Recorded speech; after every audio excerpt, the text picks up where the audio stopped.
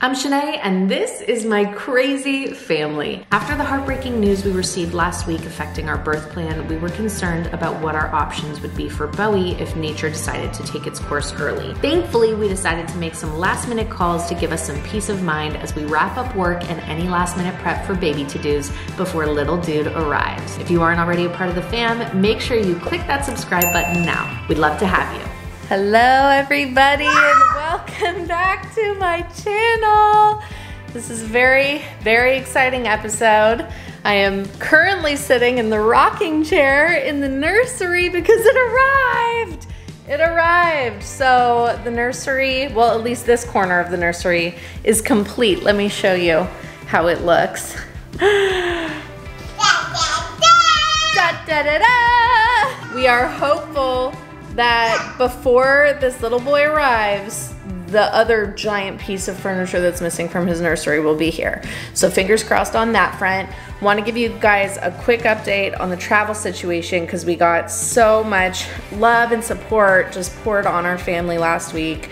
So a lot of people ask, like, why can't Shenae's mom come? Like, it sucks that Josh's mom can't come. Why can't Shenae's mom come? So my mom was scheduled to come the day before my surgery date, but I don't know. I have a feeling that this little boy might want to come and enter the world before then, so we were really panicked, which is why we were trying to get Josh's mom out so early so that we could make sure somebody was here to watch Bo. As you guys know, if you've been following this channel for a while, we moved across the country just a month, basically, maybe almost 2 months before I found out I was pregnant. So it's been less than a year. We have some wonderful friends out here that we've made, but nobody that Bo knows that well. And we would feel much more comfortable just having a family member with her for the few days that we're in hospital because we've never ever left her on her own with anyone else. Daddy-o just got home from his run. Hello. Hello. Hello. Oh, stinky. Hello. Stinky? Stinky, stinky. No. Yeah. Oh, am I stinky? Yeah. What? So anyway, we really wanted family here. My mom was gonna come on the 12th. When Bobby, Josh's mom, got turned away at the airport because the transatlantic corridor was open only one way and not the other, which makes no sense to me, my mom bumped up her flight to Sunday. So she's gonna get in a few days earlier than expected. So if he comes a couple days early, we should still be covered. I'm still very nervous because that still leaves us with about a week before we have somebody here to look after Bo. Oh, look at all the little babies. They're creepy babies. Creepy babies is what we call these ones, according to Bo. We didn't make that up. In the meantime, we're using this last week to kind of wrap up all of the baby to-dos that we have to do and wrap up all the work obligations that I still have outstanding. I've really tried to bank as much stuff as possible so that I can actually have somewhat of a maternity leave. And so, yeah, just tying up all the loose ends so that we're good to go as soon as possible in case he does come early. So, wish us luck. So I have a question. We obviously have quite a lot of pictures on the walls with just our one child in it. This one's shot by Matt Barnes. I love that photo. What do you do when you have another baby? We have a lot of photos of Bo, obviously Frankie too. Obviously individual photos of our son will go on the wall, but what about like ones like this? I'm going to give you two options. Do we, one, take it down and just shoot a new family portrait? Obviously we're going to do a family portrait as well at some point, but do we just take this one down? Because I would find it a little weird if I walked around my mum's house and there were family portraits about me in it, even if I was a baby. Or do I Photoshop a baby in there? You decide. Leave that shit in the comments. Okay, a little bit of TMI for you. I just went to the bathroom and I think I lost my mucus plug. If you don't know what that is, don't Google a photo, but it's like one of the early signs that labor's coming. That said, I lost mine last time and was still not going into labor naturally for like a week after, which is why I ended up getting induced. So I don't know. Papa. I just went to the bathroom and I lost my mucus plug. No, you didn't. Yeah. Uh-oh. Here we go.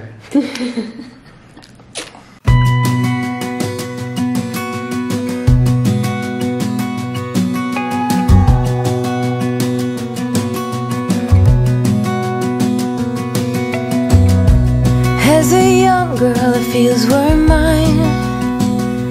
We played hide and seek for hours, raised our shadows among the pines.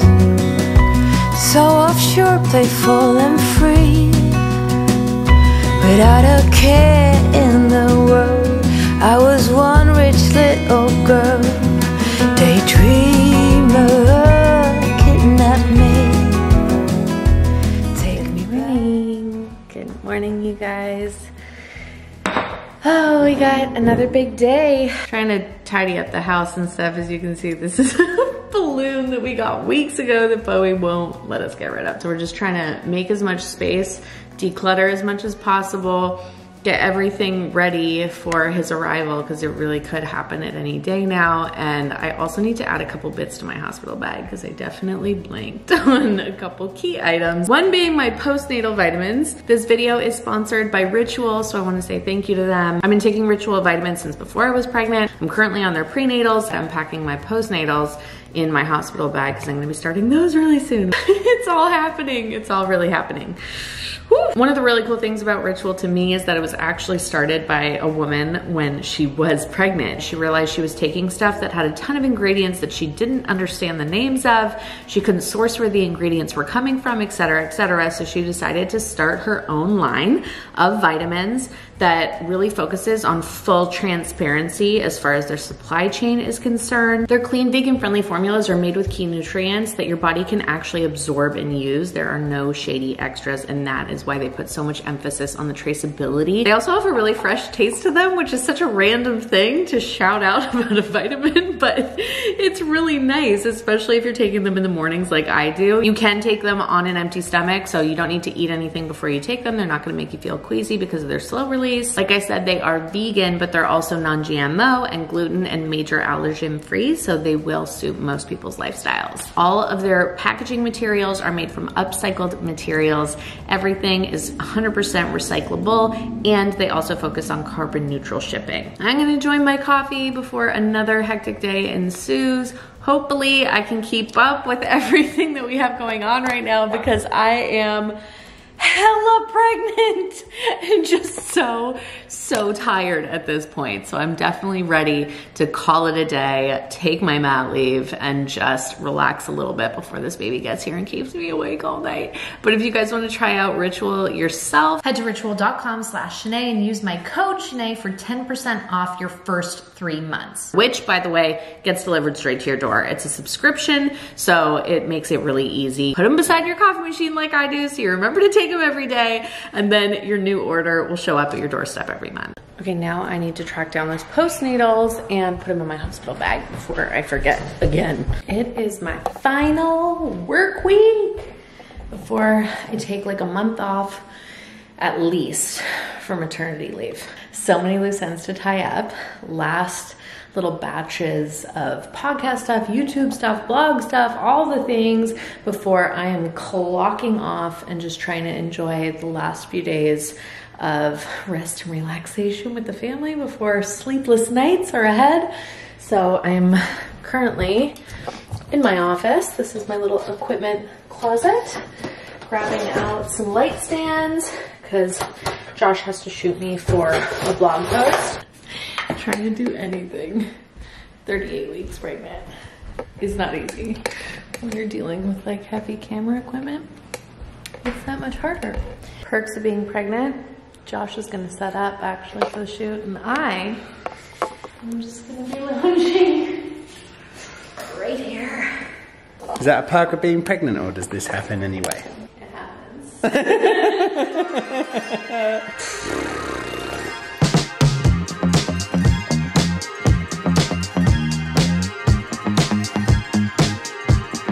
I remember when we said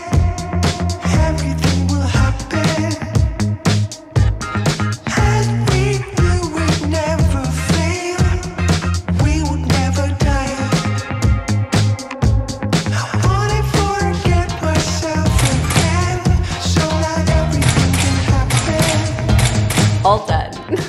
Clearly not in the mode to have my picture taken anymore. I'm like too big, too sweaty, too awkward. High five. That's how we feel. Okay, I'm having a lot of low back pain right now. Josh keeps asking me if I'm in labor. I don't think I'm in labor, but whatever's happening hurts a lot. It's just like really bad pain in here and really bad pain in my lower back, but it doesn't feel like that cramping contraction in my stomach that I had last time when I was in labor. Are you sure you're not in labor? Come here, Bo. I can't pick you up. Let's all do the breathing. Come on, come near. Come do the breathing. Moral support from Mummy, okay? Let's get you a bath going, yeah? Yeah, it's a team effort over here. I don't think Daddy's gonna fit into the baby swaddle. What do you? He'll fit a foot in there. Hello, baby. Hello. Hello, little baby. Hello. Bath time? For you, yeah. I've got stuff to do. You're having a baby. Oh God.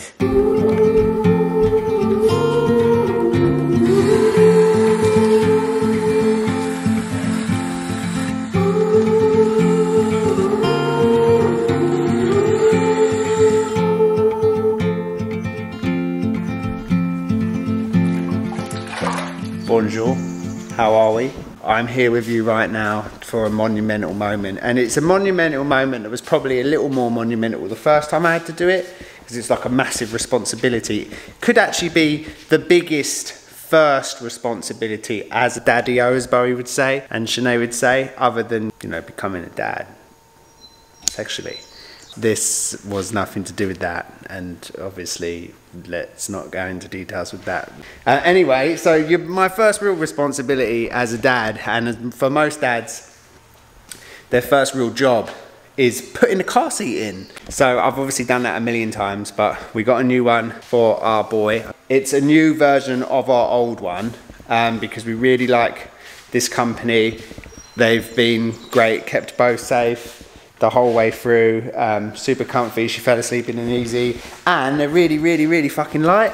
So anyway, it's the Pippa Light by Nuna, and this is a collab with our mates at Pottery Bond. So this thing is so light, I reckon I could probably lift it up with my baby finger.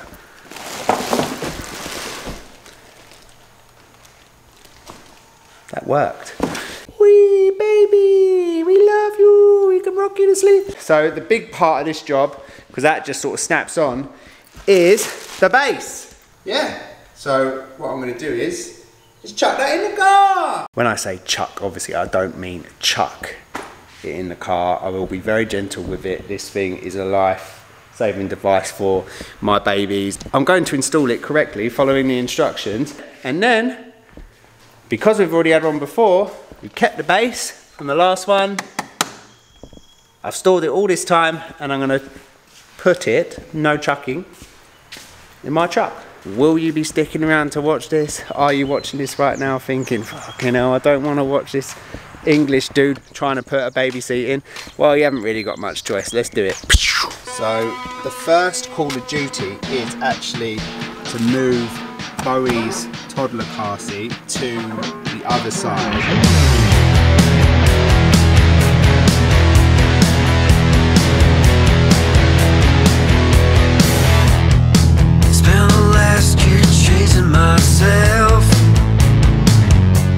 So this one is in here, switch from the original spot onto the actual job.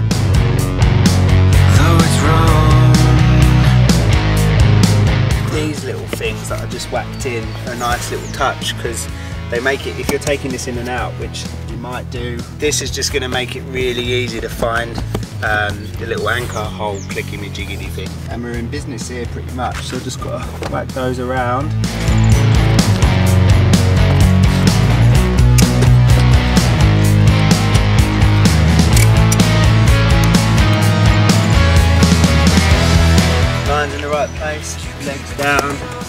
good. Guys, I've told a porky I weren't done as it goes. I went back and had a quick look in the book because I was like, that felt way too easy and it's not really made it any more difficult. But what I forgot to do before was drop this bit down. Car seat does slant a little bit here, so that just needed to pop up. And then these will go back in here.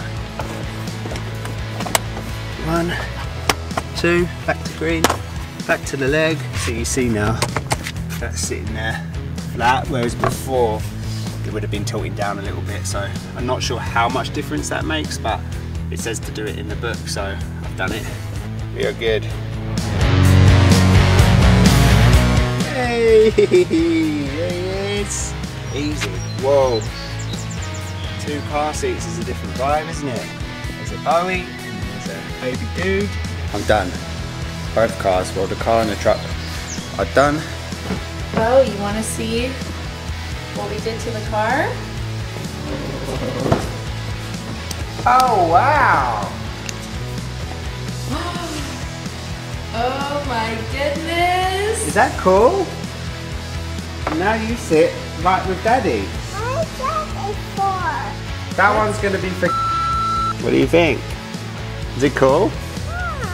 Oh, isn't that so exciting? And now there's going to be 2 of you, so you can sit and then your brother can sit there and talk to you. It's a full house, that's for sure. Feels good. So last night we gave my mom a call. She had been able to schedule a flight for this coming Sunday, which was still going to be 5 days before my scheduled surgery. But after everything that my body has been feeling and everything that's been happening with my body, I'm starting to feel like this could happen sooner. She spent literally 10 hours on hold with WestJet and then just decided to go ahead and book a brand new ticket. With this Delta variant and all the other variants that are popping up all over the place, that could obviously be taken away any minute. So, yeah, you know, we can't do what's happened with my mum, with your mum. You know, like we can't risk that happening. No, exactly. So we got to get her in here now and hang out with Lydia for a bit. So Nonina's coming back. She's coming back tomorrow. Her boss has been amazing and given her the extra Yeah. time. So the good news is Lydia will be here for that sort of first week after little dude is here. Yes. And then her plan is to hopefully tap out, leave us for the first time with 2 babies while we're both off work, because we're taking some time off other than Shenae is going to continue to give you guys some content. And then hopefully my mum gets in somehow, whether that's quarantining somewhere for a couple of weeks or getting a flight here. So yeah, that's kind of the plan as it stands. Anything can happen right Anything now. can happen. Josh said to me this morning, he's like, you just got to keep your legs closed for 1 more day. So hang in there, little dude. And all the mamas, mummies, mumbos who are watching this, who are pregnant right now or have recently had a baby during the pandemic, respect. And mummies, mamas, mummos, whatever you want to call yourself, I have the utmost respect for you anyway. Like, I do not forget who runs the world ever. I have the utmost respect for women and especially mothers and single mothers. But during a pandemic, this ain't easy because you can't plan anything. And I know nothing can, not everything's always going to go to plan anyway. Yeah. But in this situation, there's all these other elements that aren't necessarily going to go to plan. So respect, congratulations, good luck. You got this. She's got this, but you got this too. I've seen in the last few days of just me posting some pregnancy stuff that I don't normally share that much of that kind of thing. Those of you who follow me know that. I've just seen like how amazing like Shenae's community is of having each other's backs too. So keep up with that, because I think it's made a huge difference for you, and I think it could make a huge difference for someone watching this video. So keep looking out for each other. Congratulations, and we love you. So we are getting ready for, There's a birdie. There's a birdie? Yeah. I was just working out and I thought, oh, that's a weird looking leaf. It looks like a bird. It's not a leaf, it is actually a bird. Look, come look guys. Oh my god, that's a bird. It does look like a leaf. It's a hummingbird. I know. Right? It might just be hot. Go say hi to him. Hi, bird.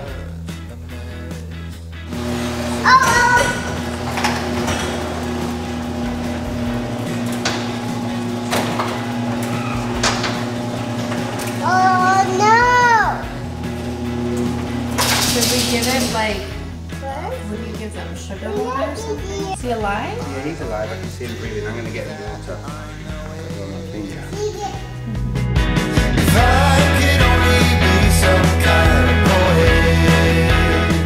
His wings got something attached to it. She broke her hand. It's okay. It's okay. I need him to flap while I'm holding it. Holding it. It is coming off. You see? Poor hummingbird. I think it's got like a really thick spider web attached to its wing because it's really sticky. It's not coming off. So we're gonna have to call, I don't know, a vet or something to come and help him.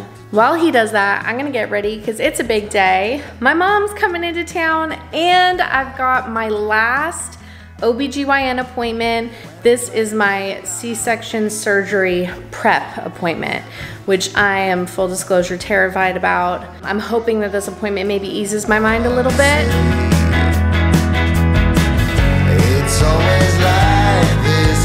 So we're in the car, heading for your, is it the final one? This is it. Final checkup on little lad. I'm very scared. Are you? Yeah, I have a lot of fear around this surgery, but I'm hoping that talking You to got the this, doctor Papa. You will got this. ease my nerves, maybe, It will. or make them worse. I don't know. I've said it before, but thank you, ladies, for what you do, because this. Thank you, Mommy! Thank you, Mummy. Yeah, we'll update you once we're out. Just left the doctor. Last appointment. I am already starting to dilate, and I'm very effaced. Means baby's coming, basically. Do I think we're gonna last another, what is it, 8 days or something? Yeah, 8 days. Another 8 days? I don't know, do you? I feel like this happened in Bo, and that's why we were convinced that she was going to come on time and then she was late. Yeah. Today, I don't feel like he's coming early, but for the last 48 hours, I was certain he would. But you know what else happened while we were at the doctor? Nonina landed. Nina, get my Nina baby! Yes, and she brought Bowie a baby. So we're all excited for that. Yes. We will see you and Nonina back at the house. Let's do it. Nina! Who is it? Nina!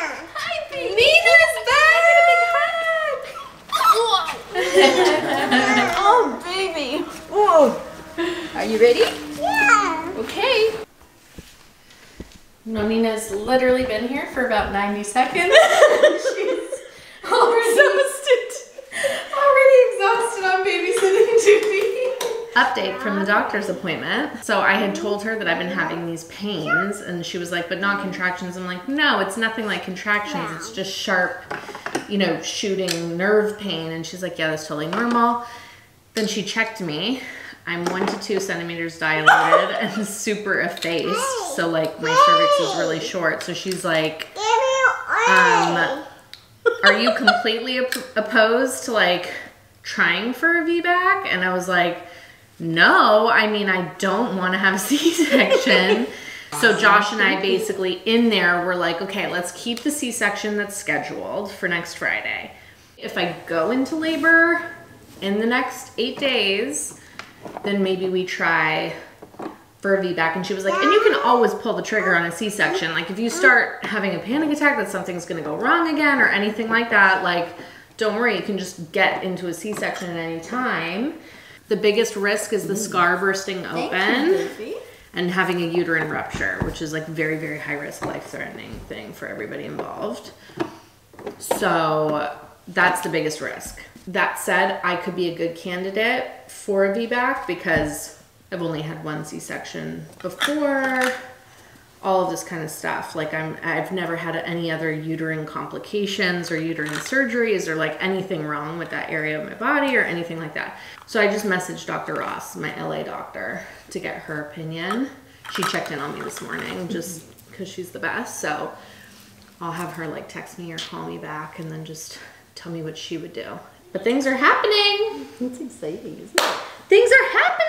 It's exciting. It's exciting. Things are happening. So Bowie's refusing to nap because she's very excited that Nonina's here, but Nonina's here, so she gets to look after Bowie while she's not napping, which is a pretty sweet deal. I'm feeling just at ease in general, knowing that somebody is here, family is here to look after Bo. Obviously, we're still devastated that Josh's mom can't be here, but hopeful that the rules are gonna change soon. They have to, really, don't they? Yeah, and it's looking that way. We're just checking the news every day. So fingers crossed Granny Bob's gets here soon, but at least Bo is in good hands, safe hands with family while we are bringing baby boy into the world. That's right. It's gonna happen any day now. Could probably, I mean, next video is kind of, it's D-Day, like it's time. Whether he decides to come on his own or I'm going in for surgery or whatever, it's all kind of happening next week. So make sure you're subscribed if you don't want to miss that. The next chapter of our lives kind of begins next Sunday. See you then. See you later. Stay safe.